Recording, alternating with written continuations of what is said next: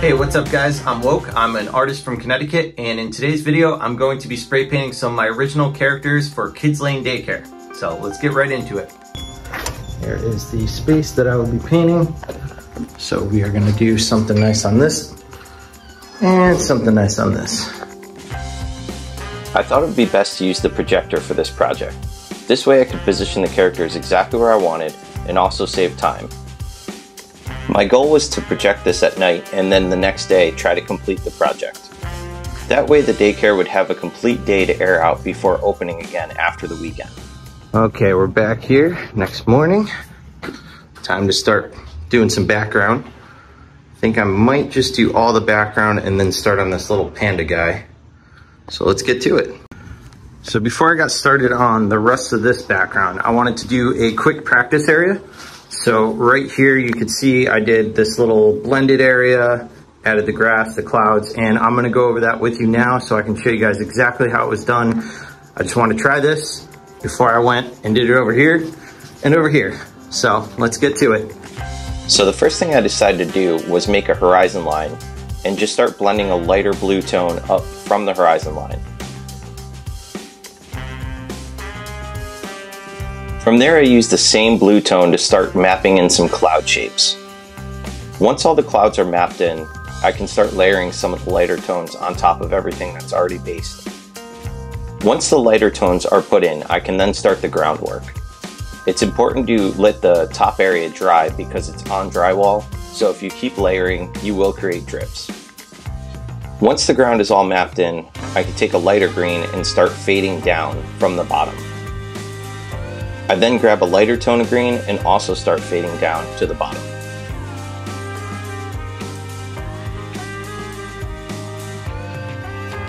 Here you can see me going in to add some more highlights to the clouds just to create more shape to them and give them just a little more of that real touch.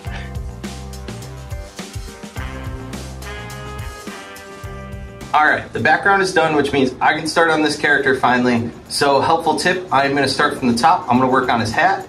And once I get the hat done, I can continue down, and I'm doing it that way just because if there's any drips or anything that happen while I'm working at the top, I can cover it as I work my way down. So let's get going on that. Little backstory on this character, I just sketched him up earlier in the week. Just something random that I threw in the sketchbook that you can see here on the screen. Then I plugged it into my iPad in Procreate to make a fine line drawing so that I was able to project it on the wall.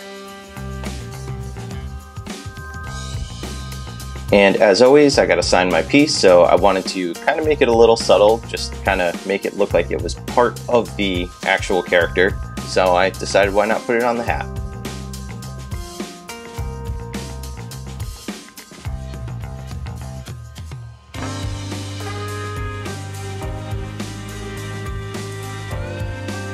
Again, a helpful thing to remember is that there are lots of layers, but you want to make sure that everything is drying in time.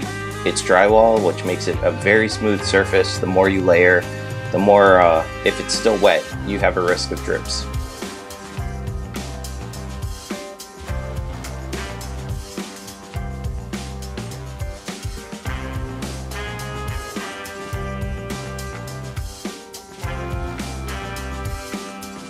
Take a quick break, take you down memory lane. During the COVID shutdown, this was one of the jobs that I took on since I couldn't tattoo, and it actually kind of got me into graffiti again. I had taken a long break, and yeah, I'm gonna show you guys now. So this is one of the walls I did during the shutdown. So I got this little fox here with the bottle, and we got the deer with the pacifier. So thanks, Kids Lane, for keeping me busy during the shutdown when I couldn't tattoo. Hope you guys like it. Let's get into the eyes. I've had a lot of requests for how I do these new school eyes that I do. Basically just, putting a color down as the background, and then kind of just creating like a darker tone where the lid would have a shadow, and then layering some of the greens in there for the pupil, putting the black dot, and then making sure there's that nice little white shine to make it all cute. one of the more difficult things about doing a character, I guess you could say, with all white or all black, you know, not much area for color, is to just add like a lot of the gray tones to make sure there's some dimension to it, and make sure that it's getting a little more 3D, and also utilizing the clothing to bring out more color to it. So the red hat, eventually I'm going to add a purple shirt. There it is, purple shirt. It's like I knew the future was coming. And I also replay that purple in the raccoon that's on the other wall, so that these characters have like a good back and forth play of color across from one another.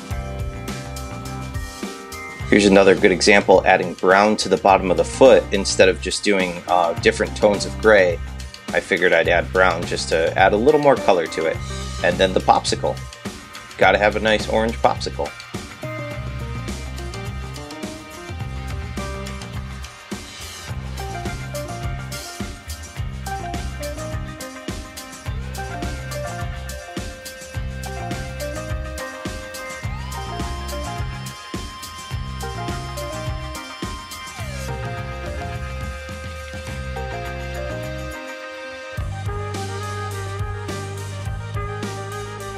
Here's another mural that I did for Kids Lane Daycare.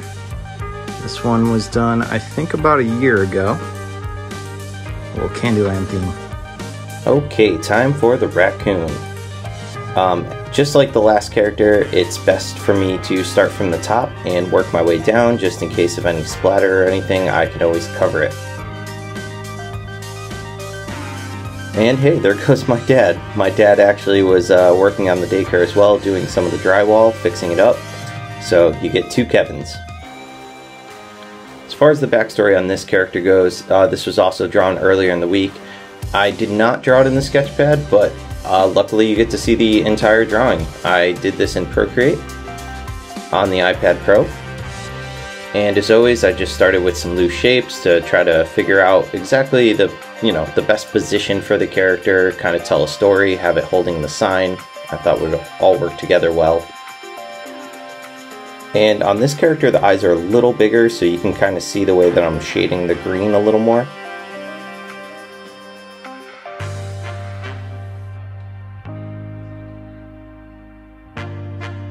I should probably mention the caps I'm using. I know I always mention them in all my other videos, but as always, I'm using the stock cap that comes on the Montana can for the majority of the background in the large sections, and then the level 1 cap, the green cap from Montana, for a little more of the finer details.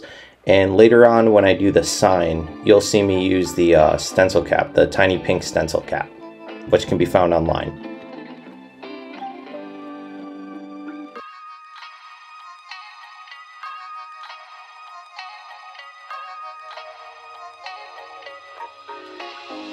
Here I'm adding the white highlights on the eyes to give it that nice shine. This is definitely one of my favorite parts of doing my characters, just because it's that nice final touch that always just makes that kind of roundness and shine to the eyes. Also, not sure if you guys have noticed, but there is a deadbolt and a door handle that's in the way. And luckily I noticed I was able to move the door handle. It didn't open because the deadbolt was locked, but it was nice to be able to move the handle around to get all those details in the mouth. I have no idea what I would have done otherwise. I just taped off and tried to move it as best I could, and I'm really happy with the final outcome.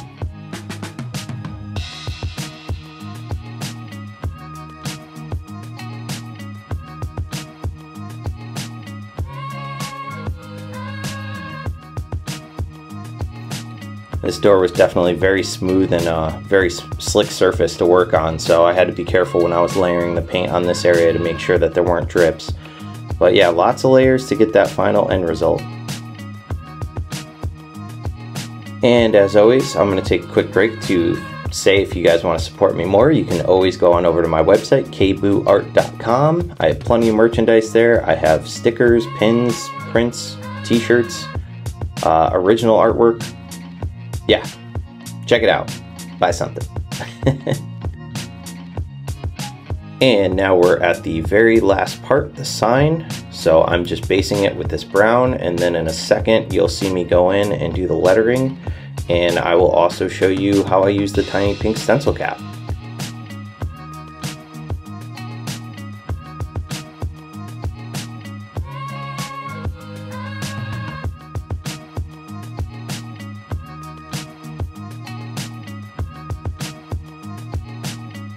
So for this portion, I'm using the level 1 cap that I was talking about earlier, the green cap from Montana, just to map in the letters. And then you'll see in a second here, I'm going in, this is the tiny pink stencil cap that I use to create the wood grain details.